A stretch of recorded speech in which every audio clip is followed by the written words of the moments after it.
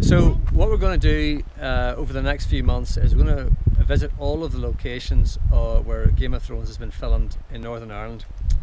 So this is going to take some months. So what we're going to do is we're going to post the video and repost it as we add more locations so that all Game of Thrones fans can watch with interest and see how we progress on our journey through the Northern Ireland Game of Thrones locations.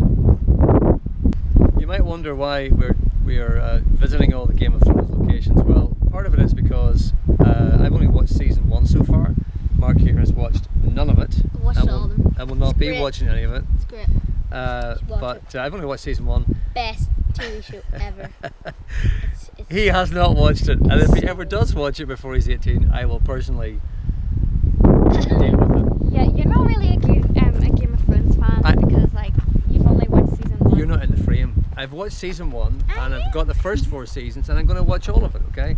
But my point is, why are we doing this? Well, we're doing it because yes, it's for Game of Thrones stuff, but also because we're getting to see parts of our own country that we've never seen before. True. And we have never been to Murlock Bay. It's Northern Ireland, so. And it's beautiful. We don't have to travel all around the world.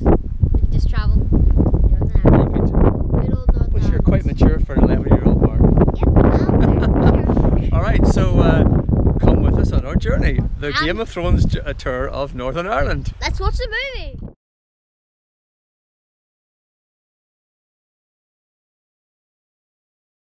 Mark and Dave out.